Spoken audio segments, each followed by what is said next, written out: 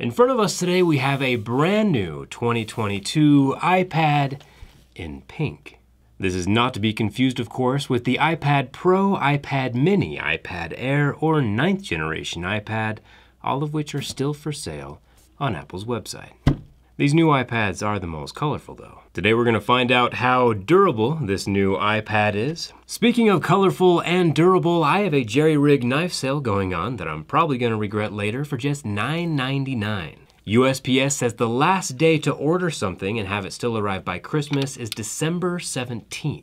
So the clock is ticking. I think the first colors we're going to run out of are the metal and clear, so if you've been eyeing those, now is the time.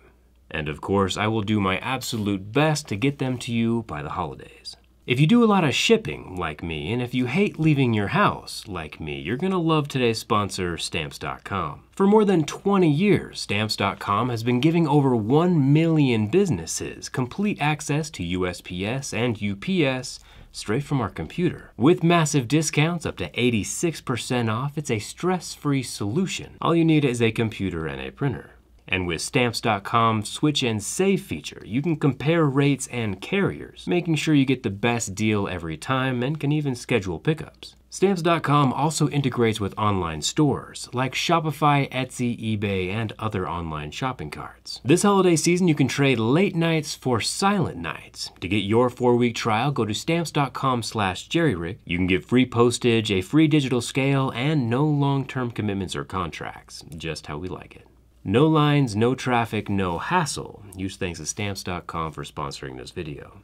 Now I think it's time we get extremely up close and personal with Apple's new iPad.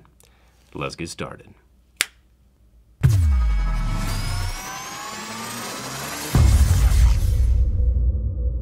Your first question today is probably, hey Jerry, what makes this iPad different from the other 4 iPads for sale on Apple's website? And I'm going to be honest, they all kind of seem the same to me. But this one is pink and costs about $450, which doesn't seem all that bad. The pink is kind of a softer, peachy pink, in my opinion. Inside the box, we have a pretty high-quality charging cable, a charging brick, and if we look close, we can check the wattage. If we look close, we can check the wattage. It looks like 20 watts, and holy cannoli, both ends of this cable are USB-C. The new iPad 10th generation has officially caught up with the rest of the world and is using USB-C. Nice work, Apple. Hopefully that means the iPhones are next to transition, which I'm betting they'll have to comply with the new upcoming EU regulations.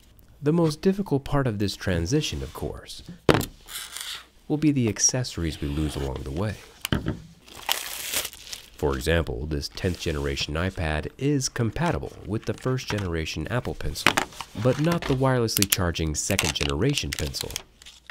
Which means if you do get the 1st gen Pencil with its Lightning port eraser, you'll have to buy the $9 Apple Pencil adapter, which then plugs into a USB-C cable, which then plugs into the iPad to both pair and charge the Apple Pencil. Lose any one of these 3 tiny components and your pencil will no longer function. Apple's loving it though. I hear they're even changing the catchphrase from think different to think dongle. We'll get this little menage a trois out of the way and get down to real business of analyzing the color a little more thoroughly. I mean, it's not a bad pink, a little less vibrant than my knife, but also not quite as bubblegum as the lighter, but still loud enough to be noticed for sure. I don't hate it. Getting ready for the front screen scratch test, I noticed something interesting.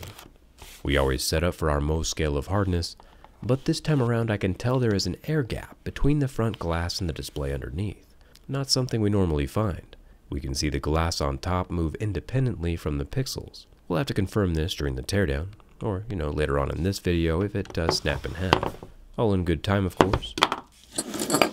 Plastic would scratch at a level 2 or 3, glass scratches at a 5 or 6, and sapphire would scratch at a level 8 or 9.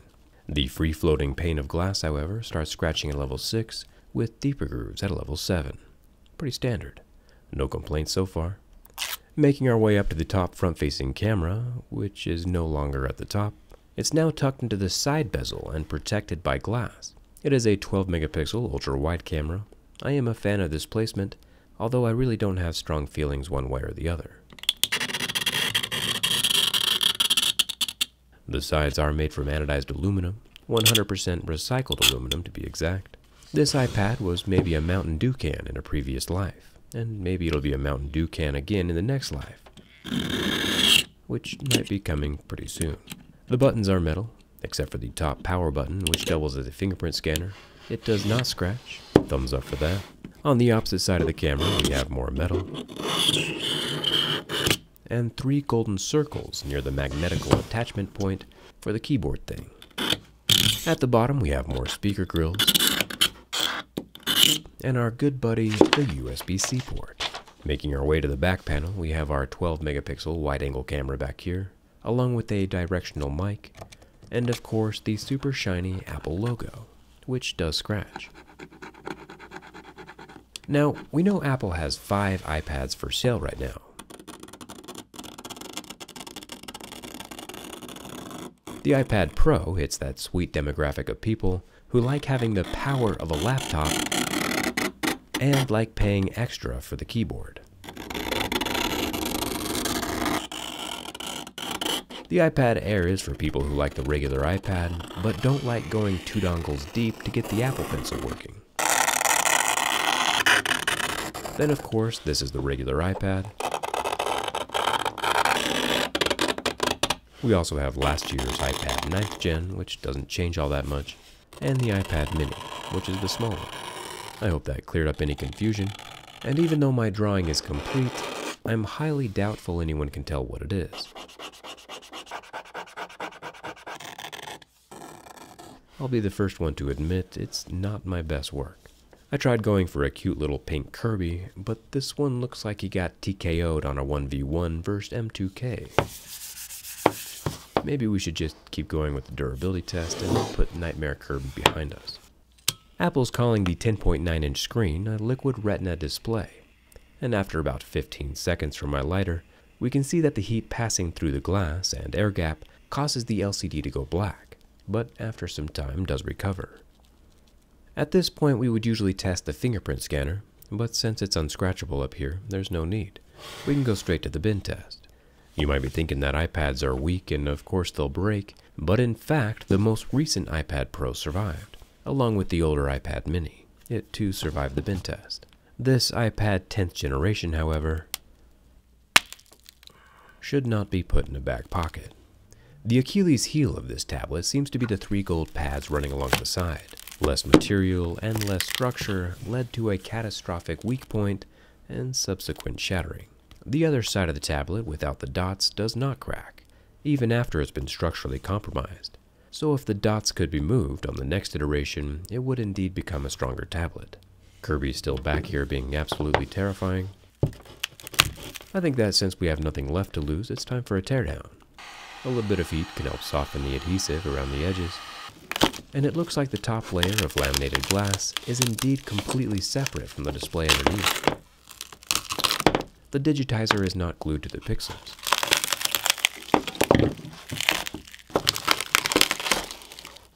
Speaking of pixels, the Liquid Retina, or LCD, makes some pretty cool designs as I peel it away from the tablet. Bright flashes of light and color.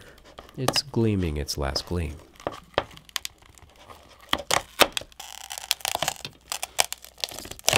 To be fair though, this iPad does look pretty repairable.